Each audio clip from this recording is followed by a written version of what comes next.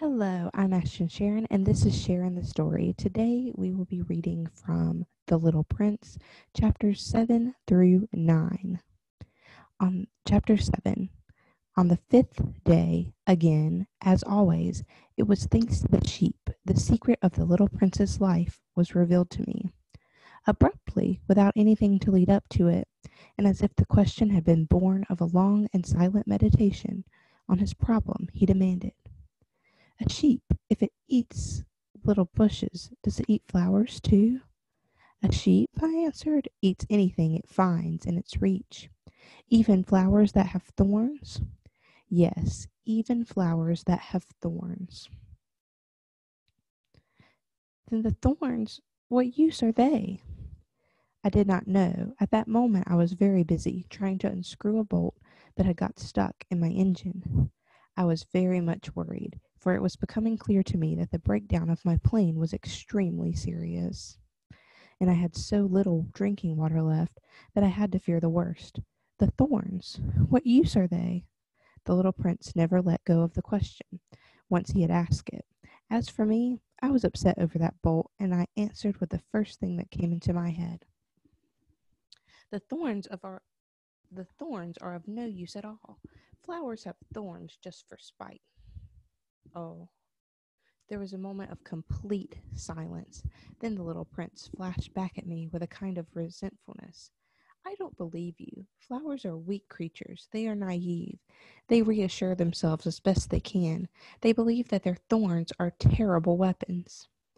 I did not answer. At that instant, I was saying to myself, if this bolt still won't turn, I am going to knock it out with my hammer. Again, the little prince disturbed my thoughts. "And you actually believe that the flowers—" "Oh, no," I cried. "No, no, no. I don't believe anything. I answered you with the first thing that came into my head. Don't you see, I'm very busy with matters of consequence." He stared at me, thunderstruck. Matters of consequence? He looked at me there with my hammer in my hand, my fingers black with engine grease, bending down over an object which seemed to him extremely ugly. "You talk just like grown-ups." That made me a little ashamed, but he went on relentlessly. "You mix everything up together. You confuse everything." He was really very angry. He tossed his golden curls in the breeze. "I know a planet where there is a certain red-faced gentleman. He has never smelled a flower. He has never looked at a star. He has never loved anyone. He has never done anything in his life but add up figures. And all day he says over and over, just like you, 'I am busy with matters of consequence.' And that makes him swell up with pride. But he is not a man. He is a mushroom." "A what?" "A mushroom." The little prince was now white with rage. "The flowers have been growing thorns for millions of years. For millions of years the sheep have been eating them just the same. And it is not a matter of consequence to try And is it not a matter of consequence to try to understand why the flowers go to so much trouble to grow thorns which are never of any use to them? Is the warfare between the sheep and the flowers not important? Is this not of more consequence than a fat, red-faced gentleman's sums? And if I know, and if I know, I, myself, one flower, which is unique in the world, which grows nowhere but on my planet, but which one little sheep can destroy in a single bite some morning without even noticing that he is doing, oh, you think that is not important?" His face turned from white to red as he continued. "If someone loves a flower, of which just one single blossom grows in all the millions and millions of stars, it is enough to make him happy just to look at the stars. He can say to himself, 'Somewhere my flower is there.' But if the sheep eats the flower, in one moment all his stars will be darkened. And you think that is not important?" He could not say anything more. His words were choked by sobbing. The night had fallen. I had let my tools drop from my hands. Of what moment now was my hammer, my bolt, or thirst, or death? On one star, one planet, my planet, the earth, there was a little prince to be comforted. I took him in my arms and rocked him. I said to him, "The flower that you love is not in danger. I will draw you a muzzle for your sheep. I will draw you a railing to put around your flower. I will." I did not know what to say to him. I felt awkward and blundering. I did not know how I could reach him, where I could overtake him, and go on hand in hand with him once more. It is such a secret place, the land of tears.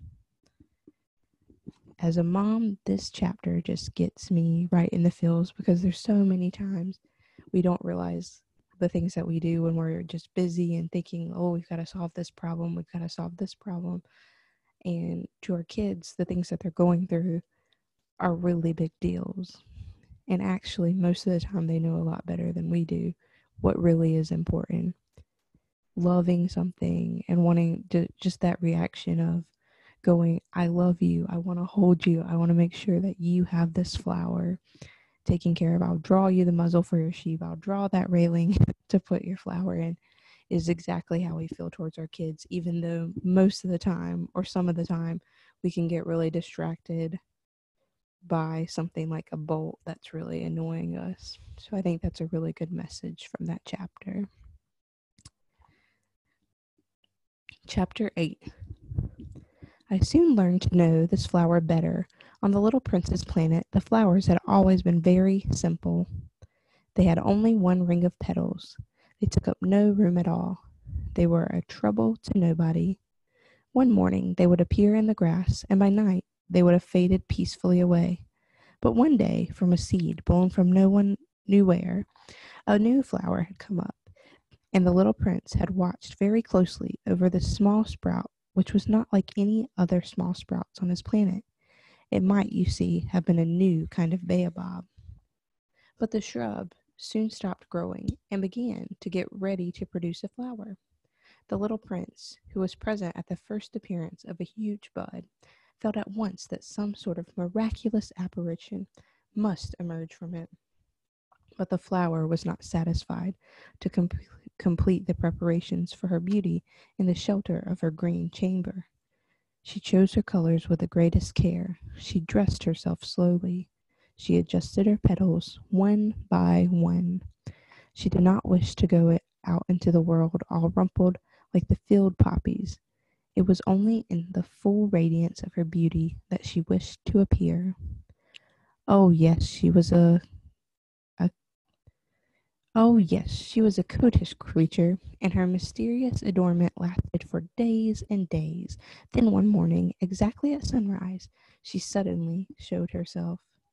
And after working with all this painstaking precision, she yawned and said, "Ah, I am scarcely awake. I beg that you will excuse me. My petals are still all disarranged." But the little prince could not restrain his admiration. "Oh, how beautiful you are!" "Am I not?" the flower responded sweetly. "And I was born at the same moment as the sun." The little prince could guess easily enough that she was not any too modest, but how moving and exciting she was. "I think it is time for breakfast," she added an instant later, "if you would have the kindness to think of my needs." And the little prince, completely abashed, went to look for a sprinkling can of fresh water. So he tended the flower. So too she began very quickly to torment him with her vanity, which was, if the truth be known, a little difficult to deal with. One day, for instance, when she was speaking of her 4 thorns, she said to the little prince, "Let the tigers come with their claws." "There are no tigers on my planet," the little prince objected. "And anyway, tigers do not eat weeds." "I am not a weed," the flower replied. "Please excuse me. I am not afraid at all of tigers," she went on, "but I have a horror of drafts. I suppose you wouldn't have a screen for me." "A horror of drafts? That is bad luck for a plant," remarked the little prince, and added to himself, "This flower is a very complex creature. At night, I want you to put me under a glass globe. It is very cold where you live, in the place I came from." But she interrupted herself at that point. She had come in the form of a seed. She could not have known anything of other worlds. Embarrassed over having let herself be caught on the verge of such a naive untruth, she coughed 2 or 3 times in order to put the little prince in the wrong. The screen? I was just going to look for it when you spoke to me. Then she forced her cough a little more so that he should suffer from remorse just the same. So the little prince, in spite of all the goodwill that was inseparable from his love, had soon come to doubt her. He had taken seriously words which were without importance, and it made him very unhappy. I ought not to have listened to her, he confided to me one day. One never ought to listen to flowers. One should simply look at them and breathe their fragrance. Mine perfumed all my planet, but I did not know how to take pleasure in all her grace. This tale of claws, which disturbed me so much, should only have filled my heart with tenderness and pity. And he continued his confidences. The fact is that I did not know how to understand anything. I ought to have judged by deeds and not by words. She cast her fragrance and her radiance over me. I ought never to have run away from her. I ought to have guessed all the affection that laid behind her poor little stratagems. That lay behind her poor little stratagems. Flowers are so inconsistent, but I was too young to know how to love her. What a chapter. And what that really talks about is the nature of love in a lot of ways, and how sometimes we hide behind words. But I think one of the most poignant parts of that chapter is the idea where he says, I should have just listened to her deeds and the things that she did rather than what she said. She gave me her fragrance. She gave me that source of love in a lot of ways. Chapter 9. I believe that for his escape, he took advantage of the migration of a flock of wild birds. On the morning of his departure, he put his planet in perfect order. He carefully cleaned out his active volcanoes. He possessed 2 active volcanoes, and they were very convenient for heating his breakfast in the morning. He also had 1 volcano that was extinct. But as he said, one never knows, so he cleaned out the extinct volcano too. If they are well cleaned out, volcanoes burn slowly and steadily without any eruptions. Volcanic eruptions are like fires in a chimney. On our Earth, we are obviously much too small to clean out our volcanoes. That is why they bring no end of trouble upon us. The little prince also pulled up, with a certain sense of dejection, the last little shoots of the baobabs. He believed that he would never want to return, but on this last morning, all these familiar tasks seemed very precious to him, and when he watered the flower for the last time and prepared to place her under the shelter of her glass globe, he realized that he was very close to tears. Goodbye, he said to the flower, but she made no answer. Goodbye, he said again. Here's a picture of him cleaning out his volcanoes.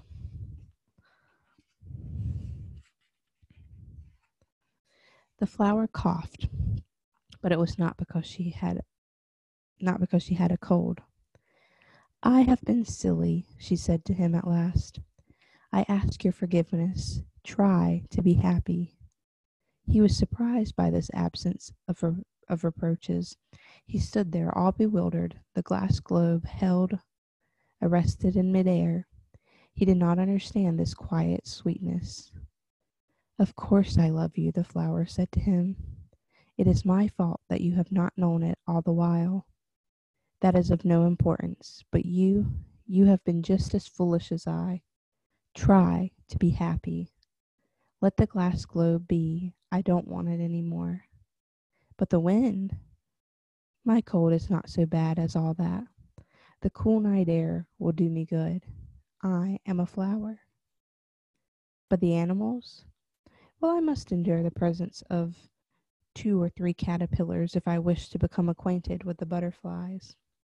It seems that they are very beautiful, and if not the butterflies and the caterpillars, who will call upon me?